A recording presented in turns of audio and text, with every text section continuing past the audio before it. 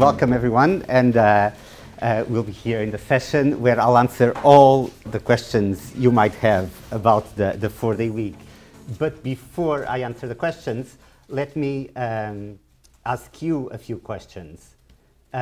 So if this is Mentimeter, so if you can go with your phones or the laptops to www.menti.com and use this code, just to get a feeling about your perceptions about the 4-day week.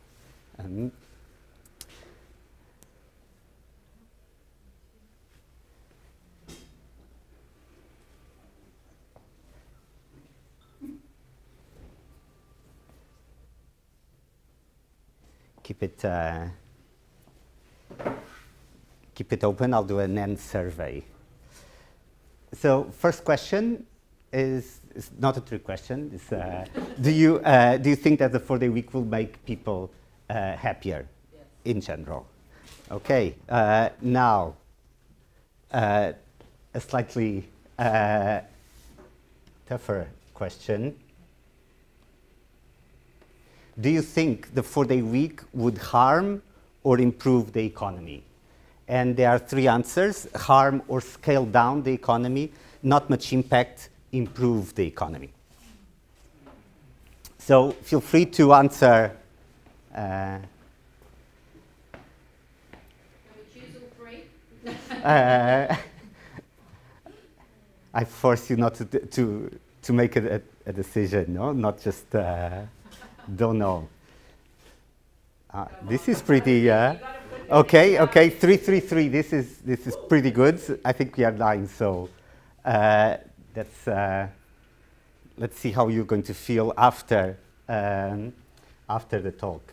Now the final one. If there are any questions that you have right now, if you want to write them, and I'll make sure you won't go unanswered. But you'll have plenty of time to ask questions. But if you want now something that you really want to bring from this session, I'll give. Okay, so this one is very practical. This is already thinking way ahead. Is what do you do in practice when you're like lawyers or consultants that are paid by the hour? We'll talk about that. Is someone? I'll leave this here, so we'll have we'll keep all the questions registered, and I'll start. We'll keep all the questions registered. So this answer to the questions is pretty much the general feeling about the 4-day week. It arouses general sympathy. Everyone thinks we would all be happier with a 4-day week, but a lot of people think it would harm the economy. When we are working, we are contributing to the economy, and if we are not working, it will scale down the economy, making us all poorer. And this is a common narrative and a common view from economics. So I wrote a book trying to challenge this view, and why I think people think somehow this view is slightly simplistic. This is last week in Davos, in the World Economic Forum, and Thursday there were 3 sessions. You can see which one was the most popular. You had 4-day week in the name of national security and investing. The one that everyone, there was no seats available, was the 4-day week in the World Economic Forum. So it's a discussion that's being had. It comes in the news all the time, the 4-day week, companies moving to a 4-day week. So that argument that, oh, if you are not working, we are going to harm the economy, there is a sense that there is much more to it. And that's why I wrote the book. And my view is a view of the 4-day week as a social innovation, a better way to organize economic activity in the 21st century. So it's not just because we'll all be happier, but because the economy in the 21st century is fundamentally different from the economy in the 20th century. And the 4-day week is a better way to organize it. Now, the plan for today, there will be 3 parts. The first part is why would a 4-day week improve the economy? So this draws on my book, Mainly, it's a lot about economics, the big picture, why we should organize the economy around the 4-day week. The second part is much more hands-on. So why does a 4-day week improve business? And this is drawing on my experience. I was asked by the Portuguese government to coordinate their 4-day week pilots. As there have been many around the world, Portugal is also organizing its own in the private sector, and they asked me to coordinate. So I've talked a lot to many firms, explaining the benefits and hearing them, what are they scared of and what are the challenges in front. And this will be the second part of the talk. And then we'll leave space for 1 hour just of questions, debates, etc. So the first part, big picture. Second part, really hands-on, what it means for businesses. Now, so it draws on my book, Fridays and Saturday, how the 4-day week will save the economy. Now, there's nothing biological or physiological, theological about working 5 days. The working week is a social, political, economic construct. In the 19th century, we worked 6 days a week. And it was in 1908 that the first firms in the US started adopting this radical and new management practice called the 5-day work week. The movement got a big boost in 1926 when Henry Ford, that's now considered the greatest entrepreneur of the 20th century, implemented in all its factories. 12 years later, it moved from management practice to the rest of the economy through legislation in 1938, June 1938, with what's called the Fair Labor Standards Act that installed the 5-day, 40-hour week. It didn't apply to all firms. It applied only to large firms doing interstate commerce. And it was in the following decades that it expanded to reach all the other corners of the economy. So it took 3 decades. The 40s, the 50s, and 60s were all, there were expansions of the Fair Labor Standards Act. Now, all the criticisms that you hear today about the 4-day week are exactly the same as the criticisms you would hear in the 1930s about the 5-day week, that it's impracticable to all industries, that's an utopia. We always worked 6 days back then. Now, what's really amazing by studying this period, this movement from 6 to 5, is that soon after it was implemented by legislation, the critics disappeared. After 38, it's hardly you can find any critics, and you start finding the first visionaries of the 4-day week. The first visionary of the 4-day week on record was in 1956, Republican Vice President Richard Nixon, that said the 4-day week will be coming soon. Why? Why did it happen? Why did the criticisms disappear and gave rise to the first visionaries so soon, less than a bit more than a decade after the 5-day week was generalized in the economy? Because people realized after it was implemented that the 5-day working week was a better way to organize the economy in the 20th century. The economy in the 20th century was fundamentally different from the economy in the 19th century. It was an economy of mass production and mass consumption, propelled by Henry Ford and his revolutions in his factories. And this is precisely what I think is happening now. After 100 years, we still organize the economy in the same way around the 5-day week, but the economy and the societies are fundamentally different. Since this period, everything has changed. The technology we use with the digital, the speed of communication, the types of jobs that we do that are much more intensive mentally than the factory job. But also demographics. The change, we live much longer than 50 years ago, and especially the role of women in society. If 50 years ago the labor participation in the labor market was very low, now it's very high. So everything in society has changed, but we still work the exact same way. So the argument, the root of my argument is not that, oh yes, we should have a 4-day week because we'll all be happier. No, it's because all these structural changes that happened in the economy that were very, very strong in the last 20, 30 years, really changed everything, and we haven't figured out a way to adapt the way we work. Now, I'm an economist. That's a character flaw. I apologize. And you know economists, if you know one thing about economists, is that they disagree about how the economy works. Keynes famously said that, Churchill said about Keynes, that if there are two economists in the room, they'll have two opinions. And if one is Mr. Lord Keynes, you'll have three very different opinions. So economists disagree on how the economy works, of what's fundamentally. So what I'll do in the book, I try to view the four-day week from different economic angles. So I've enlisted the help of four of the greatest political economists in history. Each one viewed the economy in a different way. And I'm going to look at the four-day week from four different angles. So I'll give you the overview of the arguments. John Maynard Keynes, British economist, you don't need any presentation. Reason number one, because it is possible. The choice that we make as society about how much we work and how much we enjoy leisure, it's precisely that. It's a choice. There's no law of economics that tells us that we should work 5 days or 6 or 4. Economics tells us that it's a choice that we as a society should make. Reason number two, because it will fuel the economy through the demand for leisure industries. And I don't have many quotes. I have this one from Henry Ford that he wrote when he moved in his factories from 6 to 5 days. And he wrote, instead of business being slowed up because people are off work, it will be speeded up because the people consume more in their leisure than in their working time.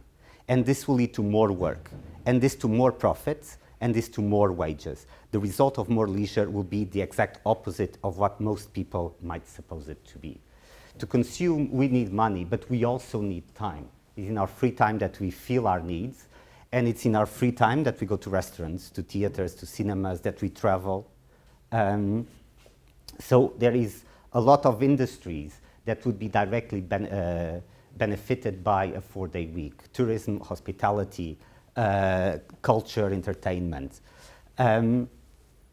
This is what happened when, soon after the US, in the decades after they moved to a 5-day week, you had a boom in cinema. You had the McDonald's started in the 40s, Best Western started in the 40s. If you play the guitar, Fender started in the one of the main producers of guitars started in the 40s. Dixon Sporting Goods, the main sports retailers of the US, started as a fishing shop, also in the 40s. All that to the creation of companies to satisfy the new needs brought by the leisure time. Joseph Schumpeter, not as famous economist, he lived a little bit under the shadow of Keynes, but he was also one of the greatest economists contemporary to Keynes. He was Austrian, and he coined the term creative destruction. He was a thinker of capitalism, why capitalism is the best system to organize the economy. So reason number three, because it will increase productivity. This is why companies throughout the world in many different sectors are trying and are moving to a 4-day week as a management practice, because they see it makes business better. Workers come more rested, so they make fewer mistakes. They work more creatively in the other days. It reduces absenteeism and rotation of workers. That's very costly for firms. This is the reason why firms are doing it, and this is what we'll be talking about in the second half of the talk. Now, reason number four, because it will unleash the potential of a vast talent pool of innovators. Where does innovation come from? Innovation, economists think, is the driver of capitalism. The economic growth comes from innovation, creating new companies, new products, new ideas. Where does it come from? We have a view that comes from R&D departments of big multinationals, but there's a lot of innovation coming from regular people with regular jobs that use their leisure time to create something new. And again, coming back to Henry Ford, he wrote in his memoirs in 22, before moving to a 5-day week, how he actually built his first car with internal combustion engine. It was in 1890 that I began on the double-cylinder engine. During the first several months, I was in the night shift at an electric light plant. He was working 6 days a week on a Thomas Edison electricity plant, which gave me very little time for experimenting. But after that, I was in the day shift, and every night and all of Saturday night, I worked on the new motor. I cannot say it was hard work. No work with interest is ever hard. In 1892, I completed my first motor car, and it was not until the spring of the following year that it ran to my satisfaction. It took him 3 years to build his car with internal combustion engine, working all night, every night and all of Saturday night, having a 6-day day job. He became Henry Ford not because what he did as a worker, but what he did in his leisure time, driven by his passion. And when we go, when we actually study, many businesses new ideas started precisely with someone having a day job and then developing something new in their leisure time. Nike started with an accountant that started importing running shoes from Japan. Apple, Steve Jobs, he wasn't really doing much, but Steve Wozniak, that's his companion, he was working for HP while they were building the first Macintosh.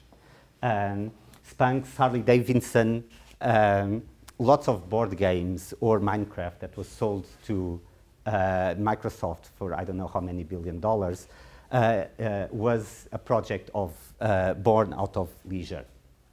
And that's why Wired magazine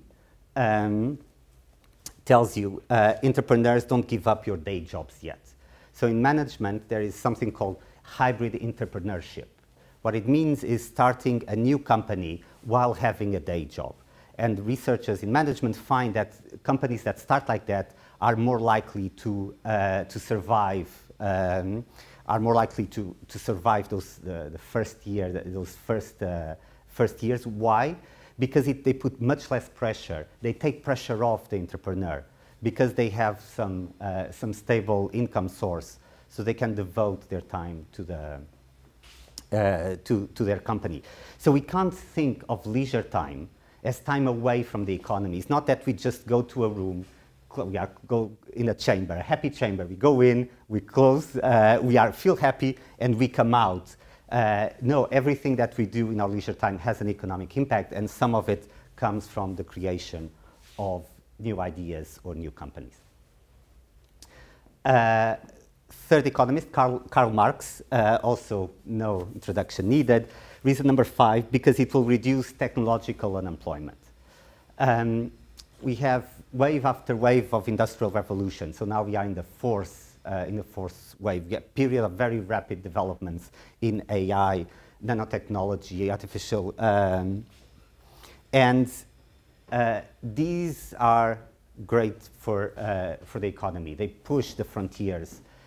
This drives economic growth, but there's always a side effect. And every industrial revolution, a side effect was technological unemployment. When the car came, all the stable boys saw their jobs and their livelihoods jeopardized because of the car. When you automatize the telephones, all the switchboard operators, the same thing. So it happens, wave after wave of technological innovation comes with this cost. It's a temporary cost. There's no stable boys unemployed today, but it's one when it's very rapid change, it really can jeopardize the structure of society. When you see so many people losing, depreciating, seeing their skills depreciated. Throughout history, one way to deal with the technological unemployment was the reduction of the working day, first from 12 to 10 to 8 hours, and then the working week from 6 to 5 was always a way to, it doesn't solve the problem, but it mitigates. It reduces the pace of job separation, of jobs destruction, of people being fired. It just gives a bit more time, either for workers to retire or for workers to use the time to convert to a different occupation that's more promising. So a lot of, when you see the surveys on the 4-day week, what people use their time for, a lot of people go back to study, go back to earn new qualifications. And this might be very important for specific occupations that being jeopardized, taken by robots. Reason number 6, because it will raise wages and reduce inequality. In the last 40 years, basically since 1980s, the wages for a large part of the workforce have stagnated. They haven't shared the benefit of economic growth. How can the 4-day week help raise the wages? Well, wages don't change by law. It's not that the government can come and say wages have to increase 10% or 15%. It changes by market forces. And what are market forces? Demand and supply. If the 4-day week, by increasing the demand for leisure industries, more people for restaurants, for hotels, it's going to, and also because productivity increases, it's going to push demand for workers up. At the same time, because workers supply fewer hours, supply goes down. As this pressure, demand, and the reduction in supply will put pressure on wages to go up. The decades after the Fair Labor Standards Act in the US, the 3 decades, 40s, 50s, and 60s, the real wages, so after discounting for inflation, grew up at 10% a decade. Sorry, 30% a decade. And before and after, they haven't risen more than 10%. So the years or the decades of highest wage growth in the US were the 40s, 50s, and 60s. Finally, running last economist, Friedrich von Hayek, the father of classical liberalism. Reason number 7, because it will give people more freedom to choose what they want to do with their time. So for Hayek, what was important was the freedom to choose, for everyone to choose. Now, can really people choose the amount of hours they work?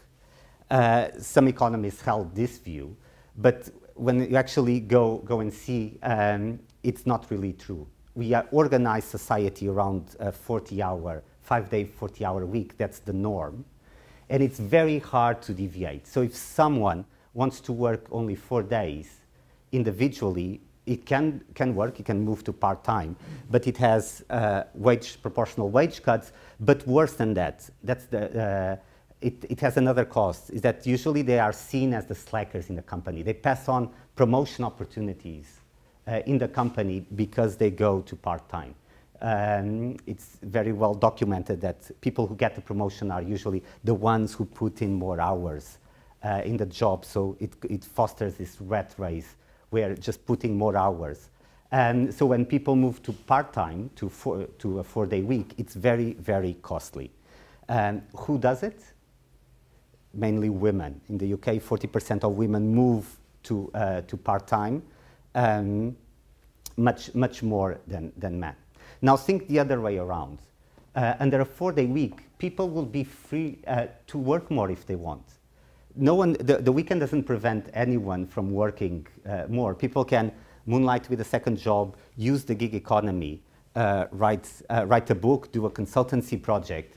The weekend and the work week are just ways of coordinating certain types of work. And the week is to coordinate teamwork in companies.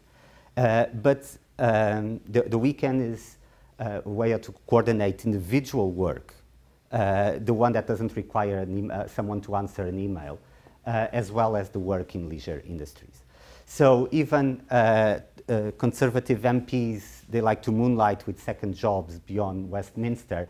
It's not a problem. And it actually happened when you move from 6 to 5. Some people use their free time to moonlight with a second job. So if you just put in the perspective of freedom, people, the system organized on a 4-day week will give a freedom to everyone to work more if they want, which is not so much the case right now under a 5-day week.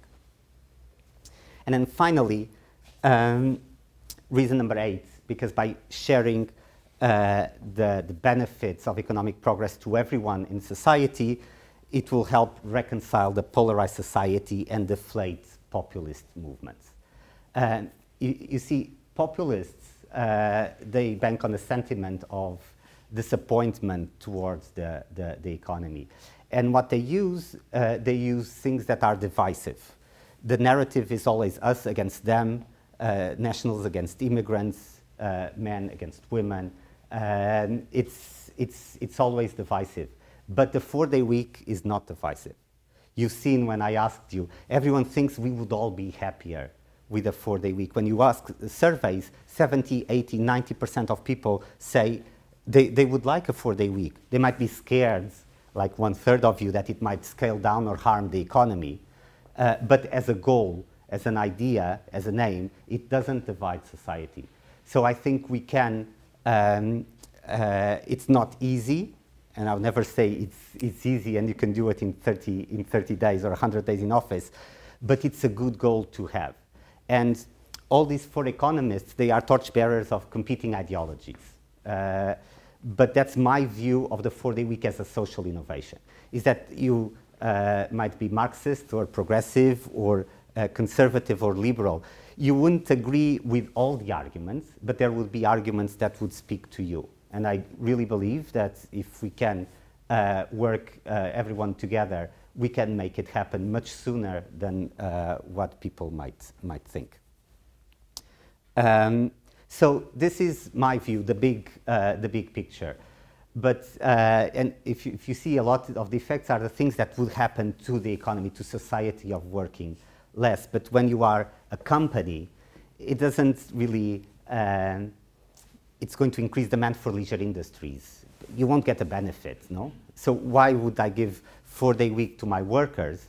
I won't benefit because I'm not you are not a restaurant. If you are a restaurant, you would benefit if everyone else did. But you also, if one of your workers is a new Henry Ford, you also won't benefit directly. You'll benefit indirectly from a more innovative economy.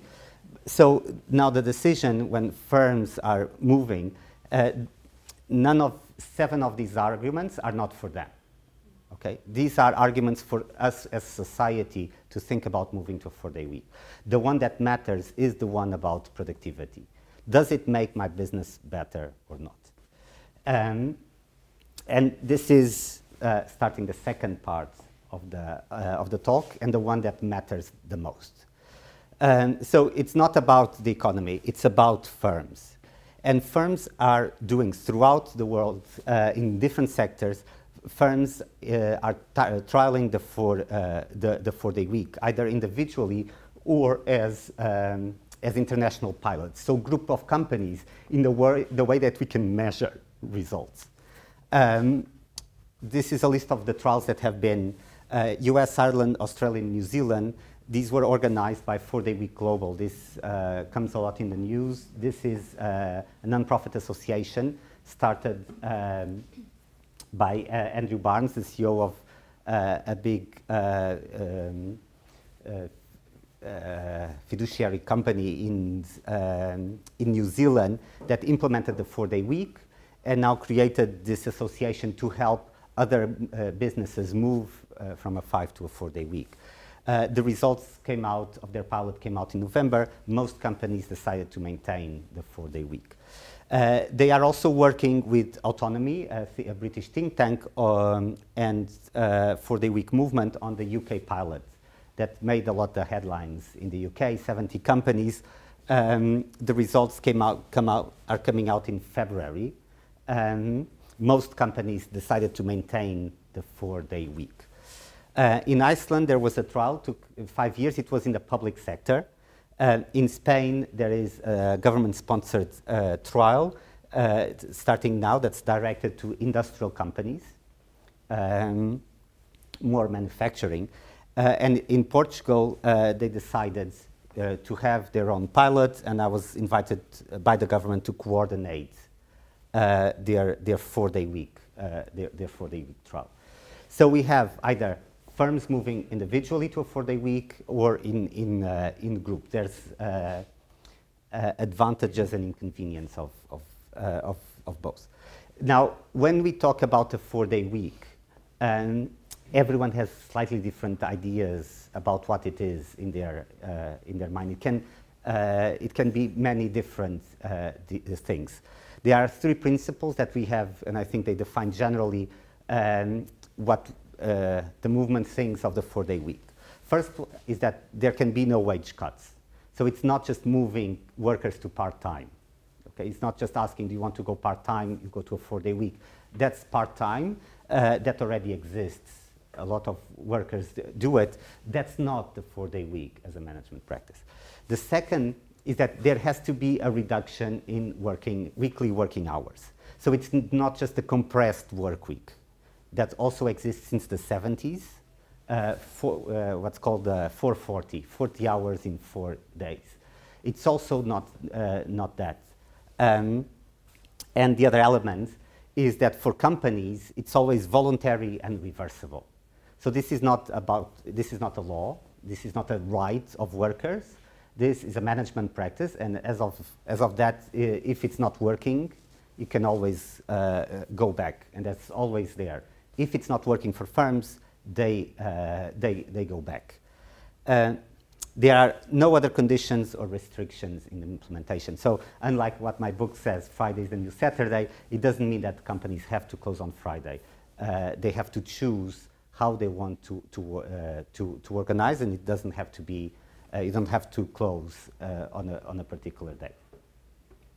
Okay, so in the pilot, we opened up. We had sessions with companies, so companies could just register and to hear more about the project. Okay, we had about 85 companies, small, medium, and a few large. Some in the Portuguese stock market.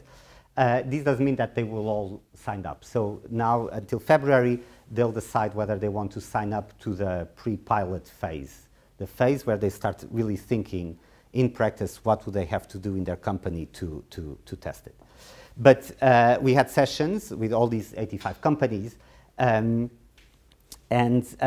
this is the benefits as we present to them about a 4-day week. So why does it improve business?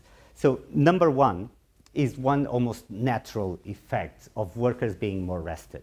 So workers that are more rested, they naturally work better in the other days. They are more creative, they make fewer mistakes. The association between hours of work and accidents and injuries or errors, it's really well documented with nurses, doctors, police, occupational injuries. So there is just one kind of natural effect. But this is really not enough. So it's not just because people are more rested in the other days that suddenly you can produce in 4 days what you are now producing in 5. But it's a start. Now, the second, very important, is that the 4-day week is not, as a management practice, is not just working the same way and leaving 1 day before. It involves changing the way the firm is organized, the processes within the firm. So a lot of emphasis when you do the pre-pilot phase, when you start preparing the change, is this the design, the changes in processes that have to occur inside the firm to make it more workers and the firm itself more productive in the other days. And this is the key. So, in practice, what do firms do? Number one in the list is shortening meetings to half an hour, having a really very well set pattern about why you have a meeting and who is in the meeting, and shorten the time. Sometimes it's adopting technology. So a restaurant chain in Spain, in Madrid, they implemented a 4-day week. They didn't have to hire any staff, but they did changes. For example, people started ordering and paying via WhatsApp and then via an app to speed up the ordering and the payment, so it would speed up the process for the waiters. They also changed the menu in the restaurant to make it faster, so you wouldn't have to hire more cooks. Automating certain processes. Another one that's very popular in many consultants, all these kind of services, is creating blocks of work. A lot of the time wasted is time wasted in interruptions, in checking the email and someone coming. So a lot of the companies do create blocks of work for teamwork, blocks for individual work where no one in the company interrupts anyone, blocks for emails. And sometimes they change the physical space itself to make it more productive. So in the case of restaurants, altering the profile of tables so you shorten the time for waiters to go and come back. Does anyone have a question in this? There is a natural question that comes. So my question is, why would you not do that in A and become productive and then still keep the 5 working days to be more productive? Exactly. So when we talk about a 4-day week, that's precisely the question. So the movement, when we talk about the management practice, talks about the 180-100 rule. You work, you get 100% of pay, the workers. They work 80% of time as long as they provide 100% of productivity. So the focus is on productivity. And how we can increase competitiveness of the company and the productivity in the other days. Now, if all these changes of processes, why don't we do a 100-120 rule? You pay 100% of the wage, you work 100% of the time, and you get 120%. So the question, or my answer, is that to do this is not easy. To change the way the company works, it's not easy. And very often the workers are themselves a force of blocking. You have all your workers 40-hour weeks, some on the verge of burnout, and then you come, oh, we are going to introduce a new software, or we have to redesign the workspace, or you have to start automating some Excel spreadsheets. And you say, oh, I'll save time, but the time would be to work even more. So all these changes are very hard to do just naturally. And very often, it's only when a company is on the ropes, it's really going through difficulties that people come together and say, we really have to change the way we work. Now here, this is one of the biggest advantages, is that you have everyone working to make it work. So when you do this, all these decisions, a lot of these changes are done by the workers themselves, and they'll actively participate in the change because they know it's coming for the benefit, the ultimate benefit is for them. So here you'll count. So some entrepreneurs that implemented the 4-day week, they say it's the best team building exercise that you could get. Because it puts everyone in the company working for the same direction.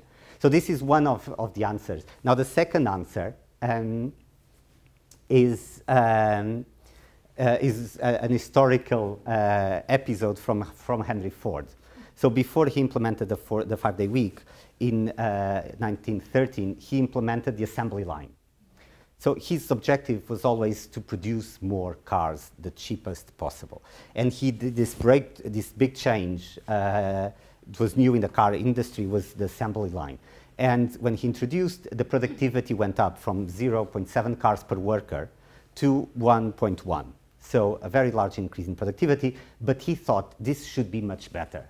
This has much more potential. We should have gotten much bigger gains. And he asked for a study. What's the problem? Is it the machines? Is it the organization?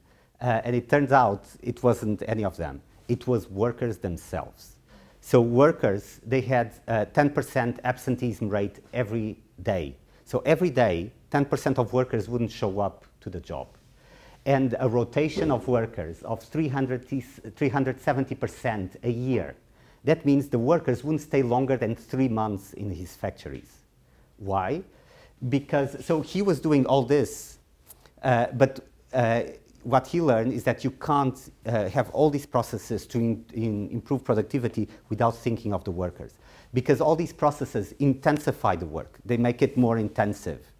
And then why would a worker that receives the same wage stay in his factories where the Cadillac or Chrysler's factory next door pays the same and the work is much lighter? And then he couldn't get productivity gains when all workers are just constantly leaving the company. You can't get a team together. They can't learn properly, because when they learn, they are already out. And it was in that moment, immediately, he said, we are going to do the $5 day, which was a doubling of the wage in the industry. And he did it not because he was a charity. He did it because he wanted to retain staff, and he wanted them to come and not skip work, because that's the assembly line required a lot of discipline in work. 10 years later, he thought better than increasing the wages is to give a 5-day week, because you'll have a benefit of the workers coming more rested in the other days. So instead of increasing the wages, you give them more free time, and they will be better workers. So this part is very important. And if you are a company thinking about the 4-day week, it should all be about this: how you can design, change the processes to improve the work on the other. So. Now, the third point that's very important to firms is that when we talk about productivity, we're always thinking about the work producing more things.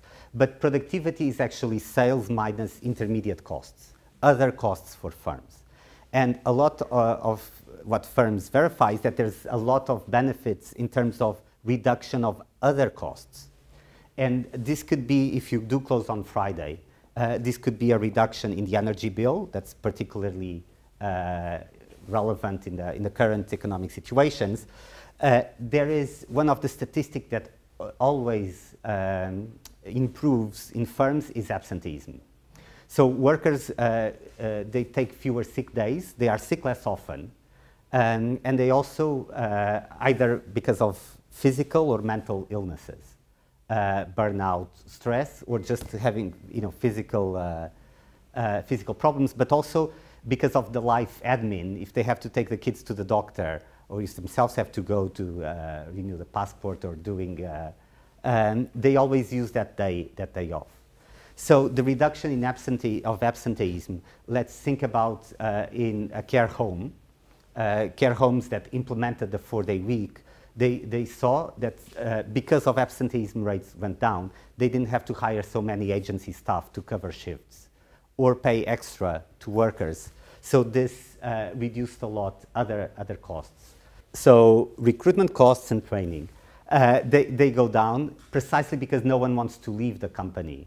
Instead of, which a lot of companies are facing right now, this shortage of talent, shortage of workers. The workers are there.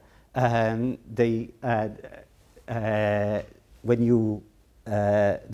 companies that implement the 4-day week, they see workers exiting less, and they see this improvement in recruitment of workers. But what does it mean? When the turnover of workers is very high, it means you have to train them. Many times it's costly, either in financial terms or in terms of time of managers to teach them how to do their job. So this is one element that instantly improves. Errors and accidents. In factories, when people are tired, they make errors. When you are producing something, this means that it's a defective piece. The higher you are in the chain of value, it means that a defective piece is very costly because it's material that goes, that's wasted. Also work accidents and insurance premium that you pay for accidents at work. A lot of companies do genuinely care for workers, and they have a lot of mental health initiatives, and they spend money. The 4-day week is the initiative to improve mental health in their in their workspace. All the pilots everywhere. It's one of the things. Stress, burnout comes down, and I think that's pretty much natural. And other type of worker benefits. So what firms see when they implement, they see these other gains, reduction in other costs. And if you read the Hanley Business School published a white paper on the 4-day week, the result of a big survey before and after the pandemic on firms that are already doing the 4-day week, and they count all these savings that firms have outweigh the costs of a 4-day week might have for companies. And in some industries, you might have to hire more workers. If you have a care home or a restaurant, most likely you do have to hire more workers, so you'll spend more, but then you'll also save on many things, and they found that the savings outweigh the extra costs for firms. And then the fourth element, and this has been one of the most important with the firms in Portugal that came to our sessions, is this the problem with the shortage of workers, of talent. It's very hard to recruit talent, especially startups, all the tech industries, but also in restaurants. So it's been hard to recruit workers, and this is what they worry, and this is one of the elements that improves a lot with the 4-day week. There was a digital bank in the UK, Atom Bank, that moved to a 4-day week, and they saw a 500% increase in applications soon after, a few weeks after. And here, the view for companies, you have to view it as an alternative to wage increases. So this is from this pilot in the US, Ireland, Australia, and New Zealand, and by 4-day week global. And they asked the workers in the survey, if you were offered a 5-day week job, how much of a salary increase would it take for you to accept and move out of the company for a 5-day job? 40% said between 10 and 25. 28%. 42% said between 25 to 50% wage increases. 13% said more than 50% wage increase for me to go out. And 13% said no amount of money. So whether you want it or not, whether you like it or not, there was a cultural change of the perception of work-life balance that happened after the pandemic, especially with the younger generation. And the firms that can understand that, so this change in cultural values, put more value. People give more value now to free time. And the firms that actually understand that and use that will have a huge gain in competitiveness in the labor market. So firms, this is one reason why the 4-day week is becoming popular in small and medium firms, because they use it as a way to compete with larger firms that pay higher wages. So bigger firms pay higher wages, they have more financial capacity, and very often the small, medium companies don't have. And what's the alternative? They'll give something unique that's valued by workers that large companies don't give, which is a 4-day week. So if you can only pay 2,000 pounds to your workers, but you give a 4-day week, you might be competing with another firm that's paying 3,000 pounds for the workers. So you can get better workers in the labor market.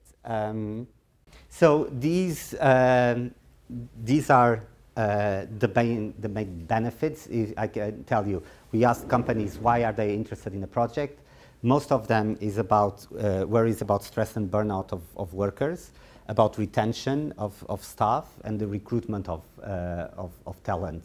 A lot is this is why companies are looking at this, and you'll see a huge interest from HR directors. It's for larger firms. Usually, the the administration and the CEOs are a bit more skeptical, to say the least. But this is why when you put everything together, that's why firms say, it's, you know what, it works better for my business. Now, is it easy to do? It's not. So it's much easier if you want to retain staff to just increase 20% a wage if you have to, if you have the financial capacity, because you can do it like this. You can direct to certain staff more than others. And when you do a 4-day week, you do have to change the way you organize the company. So it's much harder. So how does it work? And I think this is in general, if you're thinking about your own business. It starts with a phase where you have to just think about. And that's the period took us 2-3 months, where we have these sessions. We talk to companies, and companies have to read about it, do a bit of research. What are the benefits? And especially, it's not, we should do it because of sentimentalism. It's not that. You have to think, what's the problem of my company? What's the problems that we are facing? And can the 4-day week be a solution for them? This could be retention of staff, this could be absenteeism, this could be burnout and stress. This could be companies that have a hard time having gender equality in their workforce. Women don't stay in the company. Some companies use the 4-day week as a way to, it's much more valued by women. And it does make the business more, it's benefits. There's a very important gender aspect of it, and some companies do that. Think about that. So that's the part where you should really think: is this a solution to my problems? Does it fit my mission of the mission of the company? Does it fit in how I see my company in 5-10 years? Is this what I want? Then the second phase, which is the one for us, it will start in February, is the pre-pilot. So this is the phase. You should never really jump in immediately. No, it says, okay, we'll do 4-day week from next week onwards. No, you should always have a test. 6 months, it's usually enough to see whether it's working or not. And it's always, you should tell your employees to manage expectations. That's always reversible. We'll try, we'll see how it works. In principle, we'll go back, but if it works, then we'll keep it. But you need this to get everyone working. The workers can't feel it is their right for the week, but it's this social contract in the company that requires them always to be to deliver. So this pre-pilot phase is the most important. In Portugal, we'll be working with a 4-day week global. And this is, we'll have a series of workshops that explain how other companies have done it, what were the changes in processes. And then the third phase is the pilot itself, usually 6 months. The crucial phase is this one, because this is where you'll start thinking in practice how it would work in your company. So you would sit down, I'll have what you'll have to do. So the first phase, it's this thinking about the benefits, whether they fit the company, talk with some key players in the company, and if you are in a big company and you are not the CEO, persuading the CEO, which is the hardest part.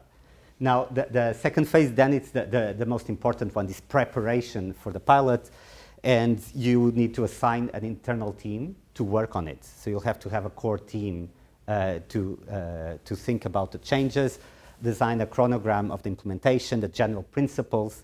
So do you close on Friday or not?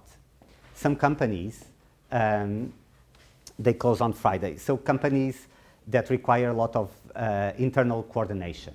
So it's a lot about working in teams, like advertising companies, where you have to brainstorm and you have to be all there at the same time. Usually they close one day.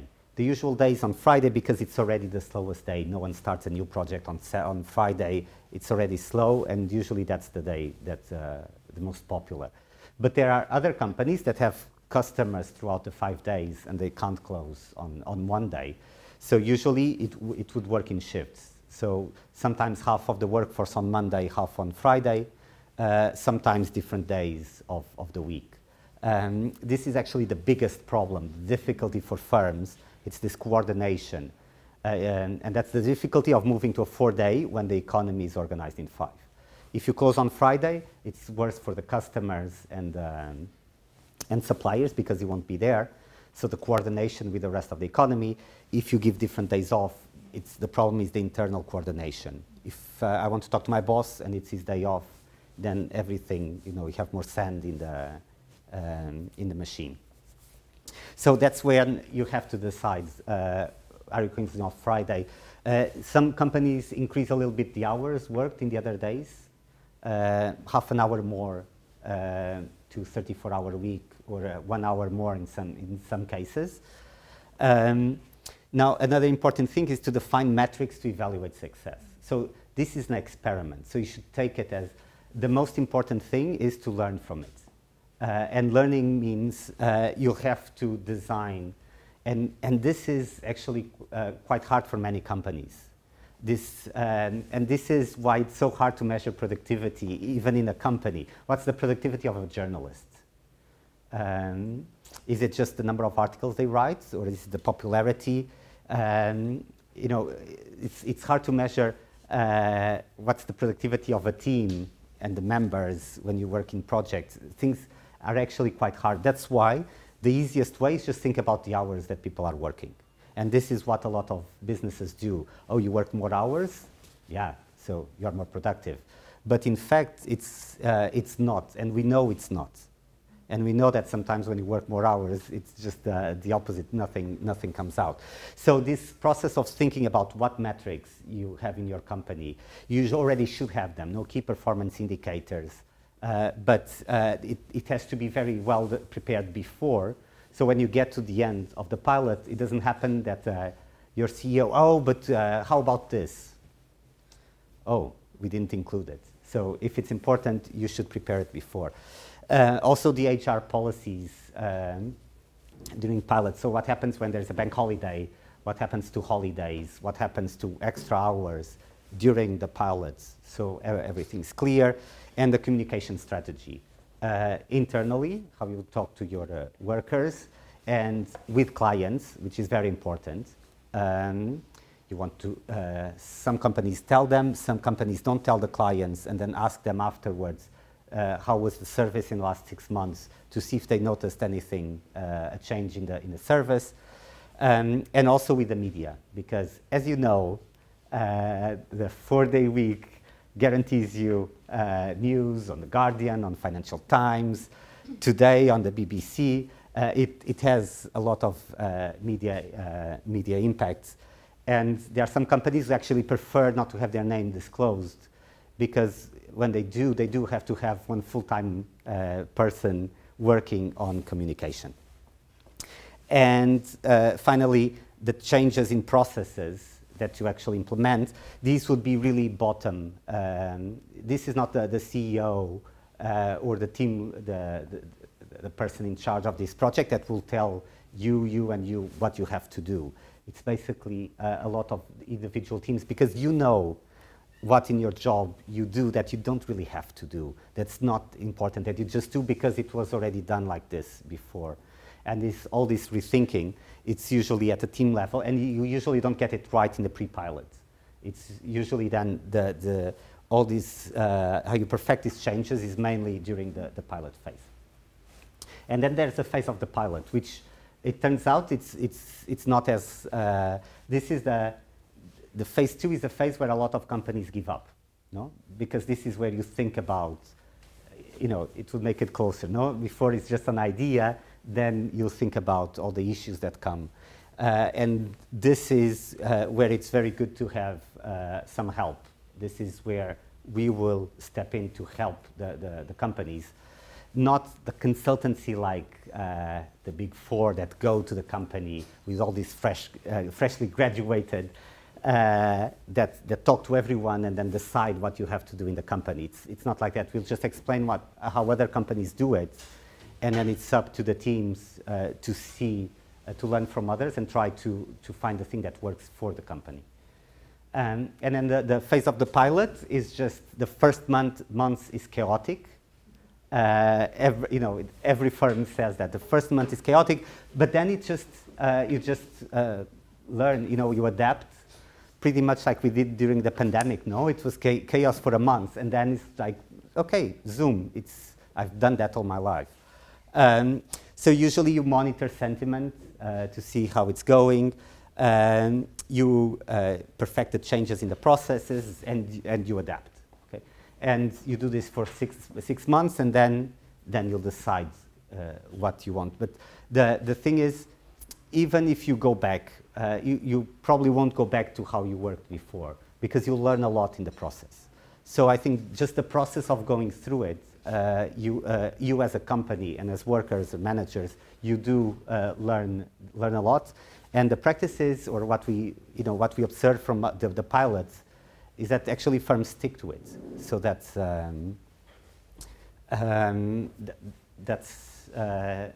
yeah. So this is what I had for you. If you do think you might want to do it, these would be the players you would want to talk to. The 4-day week campaign and autonomy. They do services for companies. They were involved in a pilot.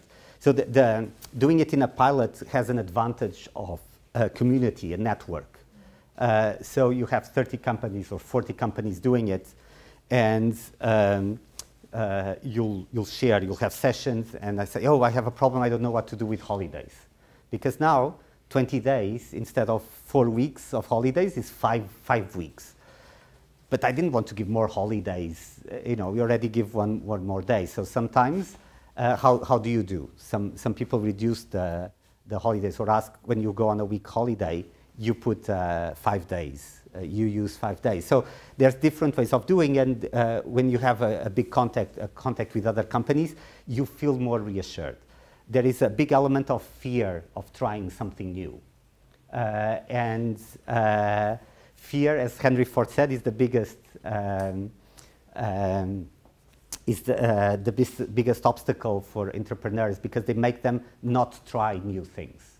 This being afraid of failing, and just experimenting with a 4-day week. You shouldn't really dramatize. Sometimes it seems that it's more dramatic than it is. Firms experiment with everything all the time. The good firms experiment. Try new customers, try new products, try new prices.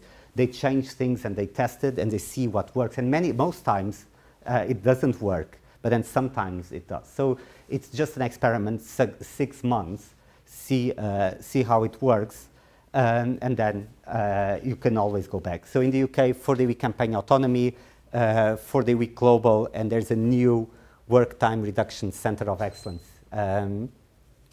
And they are trying to help more larger companies moving into a 4-day week. If you see, although the large companies have the financial capacity to try it, they have the ratio of profits to the wage bill is quite high, so they do have financially, they wouldn't put any risk on trying the 4-day week. But when you go and see, it's actually small and medium companies doing it, and very few large companies. Unilever in Australia. Microsoft Japan tried it for a summer, but it's really Unilever in Australia and New Zealand that are the biggest examples of large companies that do it. Otherwise, it's mainly small and medium companies, because they have more agility in this decision making and the changes in processes. It's harder for bigger firms. So this is it. I'll stop here.